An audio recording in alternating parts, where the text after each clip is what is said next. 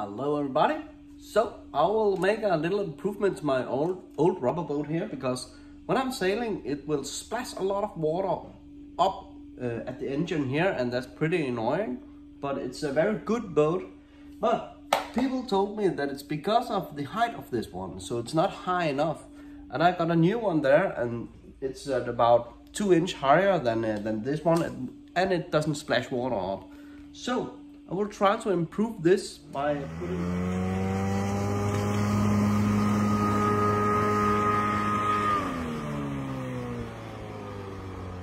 So I am going to take a piece of wood and place here, and I will screw it on and remove this one up, and also on the other side, so it will be safe enough to sail it. This one is actually a little bit better because it got an inflammable button, and that one makes a V shape, and that's pretty easy to steer this one. When you're sailing very fast and you're going around, it will go into a water like a speedboat. This one, it doesn't have that. It have an inflammable thing in the middle, and it's got a hard floor, but it's not a V shape at all. So when you are turning in high speed, it will do over the water, and doesn't feel very safe. So I will go to improve my old one and have that improve this one, and let's see how it will sail. So let's put it back together. Okay, so now it's actually on. So I put 8 screws into it. I drilled them in, and they are halfway in, and they're 7 centimeters, so they should hold. It feels pretty stiff without this one, so I put it on and thought, will it hold my engine, because I will not drop the engine in the water.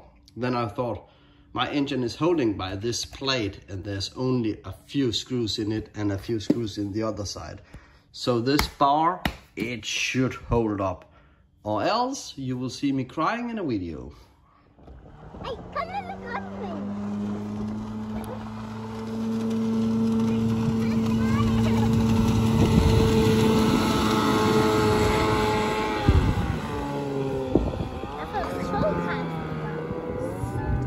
Der, når jeg står og filmer.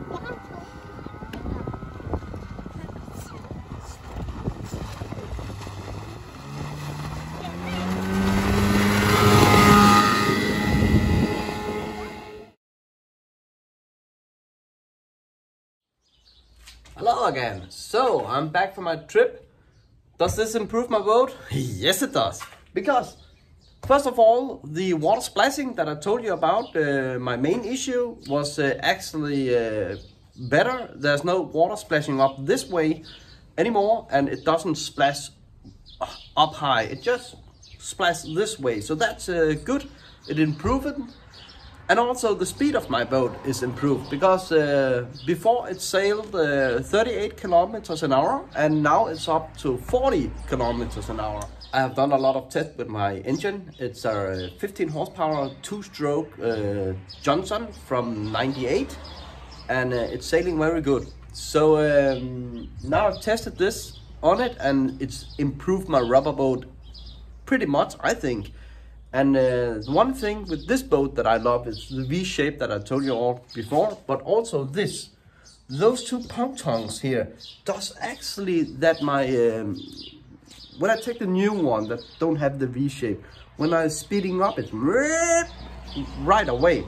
It goes very high, but those two fins here actually does that. It doesn't do it like that, and that's pretty awesome that I got this on this one. So it's my old one, but I will definitely use this one.